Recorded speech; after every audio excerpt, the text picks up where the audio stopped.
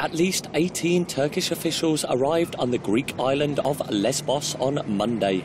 They are there to help implement a new European Union deal which will see all migrants and refugees, including Syrians, who cross to Greece illegally by sea, sent back to Turkey starting from March 20th.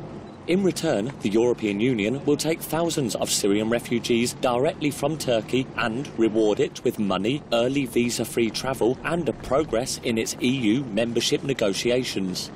However, doubts remain about whether the deal is legal or workable. The fate of tens of thousands of migrants and refugees already in Greece remains unclear.